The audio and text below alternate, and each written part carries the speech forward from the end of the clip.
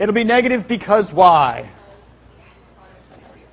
Because the products are more exactly. What you're doing is going from weak bonds to strong bonds, which is delta G negative, right? So you're moving down the chart. So that's Sophia's got it exactly right. Delta G negative. Therefore, it's spontaneous. So what does that mean? It means the bonds in graphite are stronger than the bonds in diamond, because spontaneously diamonds goes to graphite. It means the bonds in the products, carbon dioxide, water, all that stuff of TNT are stronger than the bonds in TNT. So TNT is a weakly bonded molecule. It is unstable. It is weakly bonded. That's what makes it explosive. It's got lots of weak bonds. It would rather, those atoms would rather be bonded in a much stronger way than they are in TNT. Yeah?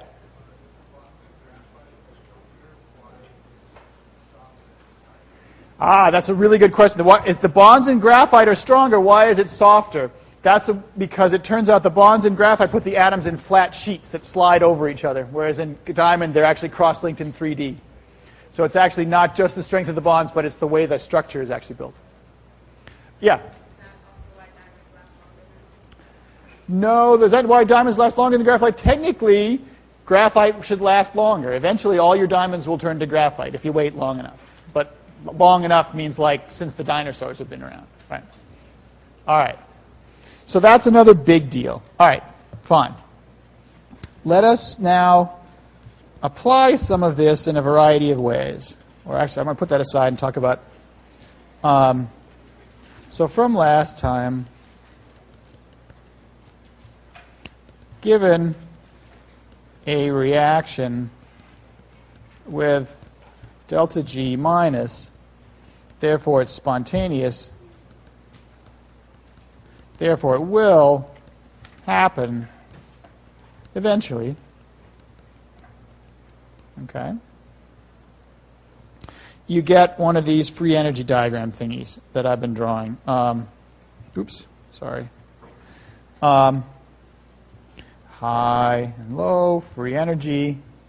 And if you have some state, thinks I'm crossing it out, A, and you have some state B, so that reaction is spontaneous, energetically downhill. We talked a little tiny bit about something in the middle, about rate. There'll be some state A, B, some sort of intermediate in between. This thing, let me label these in different colors, make it a little bit clearer. This thing is called the transition state. To give a formal name to that intermediate. It's what it was if we were talking about the snap bracelets. You had sort of one state was straight, another state was coiled, and that transition state in the middle was that little kink you put in, right, that started it all. So this transition state is an intermediate between A and B, right? So for example, if one state is me bonded here with a weak bond, and another state is me bonded here with a strong bond, there's some intermediate where like I'm partly breaking this one, just starting to make that one on my way over, or going either way. There's something in between. And that transition state turns out to be key in thinking about the rate. And so if you have this pathway, then this energy here, talked about a little bit before, is the activation energy. EA, and it determines the rate. That is basically molecules of A with energy greater than EA, with more energy than the activation energy, react to form B, whereas molecules of A with energy less than EA, oh, I'm sorry, I put it this way. The other ones don't. That's obvious. And so, therefore, more A's with energy greater than EA leads to a faster reaction. That's a general principle.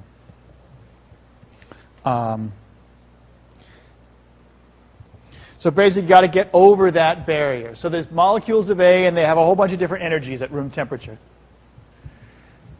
Any molecule of A with activation energy or higher can make it over the hill and react. The ones that don't sort of jiggle around and stay as A. All right? Once you get over the hill, you're going to go all the way down to B because it gives you more energy back than you put in. All right? So you might ask, how do you control so how to speed the reaction?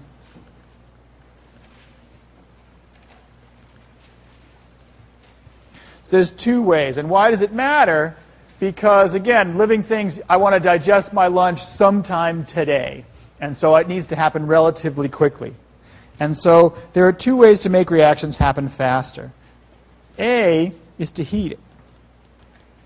And what that does is that leads to higher average energy. That is, you raise energy. Therefore, more molecules with energy greater than activation energy. That is a faster rate. If you like, this is like saying jump higher. That is, if you want to get over the bar, if there's some bar the molecules have to get over, some energy bar, you can either jump higher, right? So more of them, if you jump more vigorously, more of them are going to have energy to get over, so you can jump higher. Heating is one way to do it. So if you heat it up, more molecules have enough energy to make it over the top. The other way to make the reaction go faster is to change the reaction path, to lower the activation energy.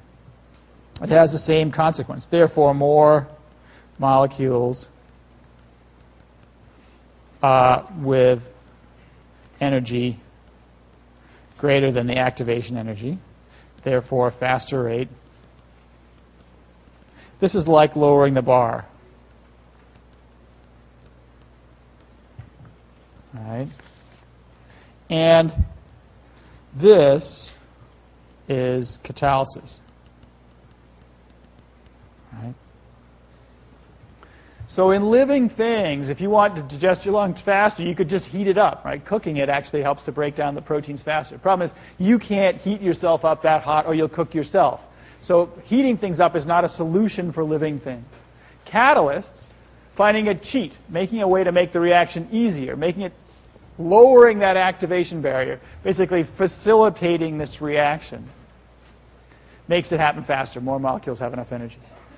What I want to do is give you a sort of physical example of that to show you what I mean by that, to put it into practice. So, for example,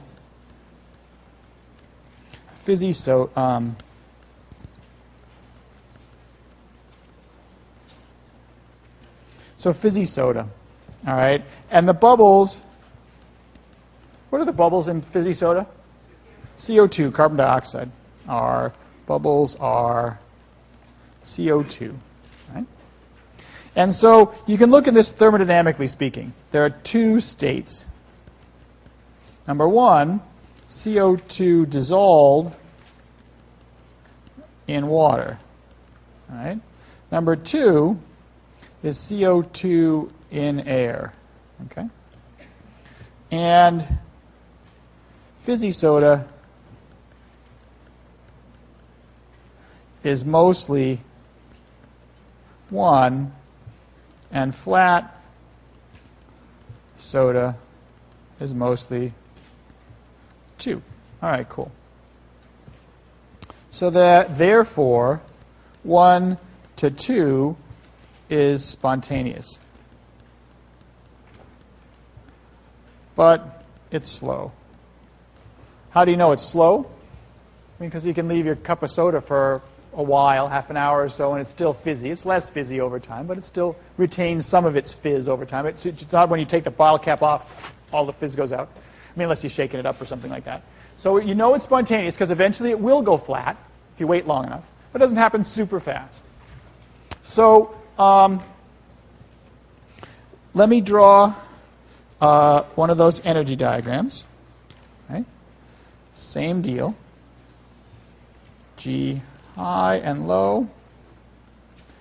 If I put one state here, CO2 in the water,